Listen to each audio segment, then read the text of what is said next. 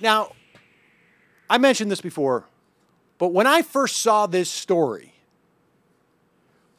I was over at a site called it's JWJ.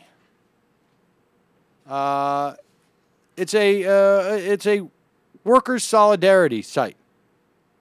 When I saw this story at first, I thought, "There's no way. There's absolutely no way this is true."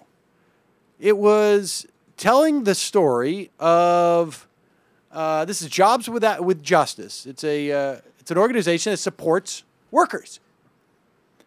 And when I saw the story, I said, "There's just absolutely, it's not. This has to be like a joke by The Onion." But no, on August 17th, hundreds of student guest workers, they come over. They're in their home countries, whether it's they seem to be coming from all across the globe, frankly. They scrape up anywhere from $3,000 to $4,000 to get into the State Department J-1 visa program, told that this is going to be a cultural exchange. You're going to work and live and hang out and meet Americans, and what a great opportunity. I mean, Americans in this, American students do the same thing. They go to foreign countries, same type of programs. They're coming for the summer. I guess they paid between $3,000 and $6,000. And on August 17th, they struck because they basically were inserted into a packing plant, a Hershey's packing plant, where their jobs were to lift boxes, pack Reese's candies, Kit Kats, Almond Joys, who knows, all the Hershey's whatchamacallits. And on a fast-moving production line. These boxes are very heavy. These boxes are very heavy for a girl. My first day was horrible. Every 2 seconds, you just pick the box, another box, and it's not stopping. It's 15 kilograms, and I take it and take.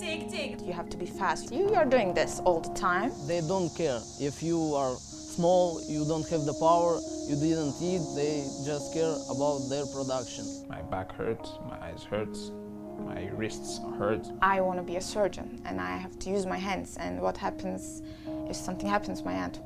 They had automatic weekly deductions from their pay for rent in company housing and other expenses. They netted somewhere between $40 and $140 per 40-hour week.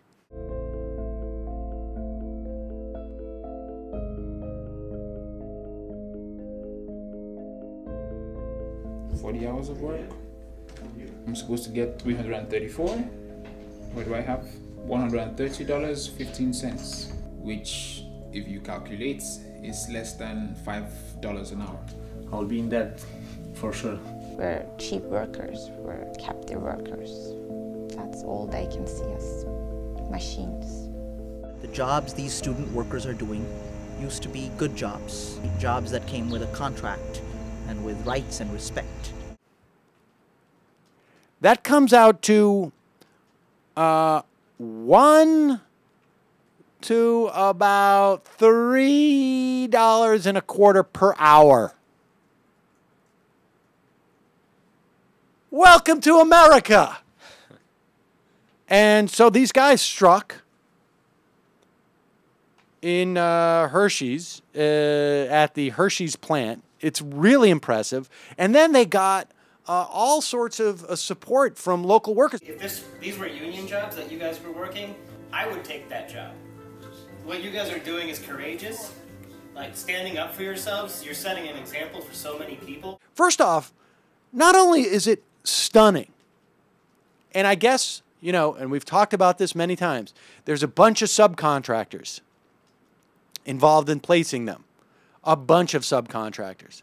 And, you know, these people, they don't care about anything. They're all set up just to basically make money and they don't care about any of it. And so you have a program here which basically hires slave labor. These kids can't go anywhere. They're losing money. They're paying $3,000 to $6,000. They're actually losing money from the work that they do. They're paying for the opportunity to work in a factory for 40 hours a week over the summer. And on top of that, they're taking jobs from people who live in Pennsylvania. Those are 400 jobs that should be paid at not slave wages. And so they've struck. Hershey's, of course, is saying that we did not directly operate the Palmyra plant. It's managed by a company called XL. XL is managed by a company, said it found the student workers through another staffing program.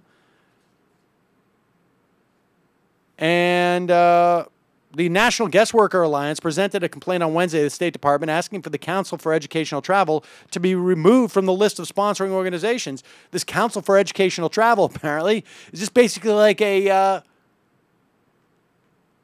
sort of a slave labor temp work agency.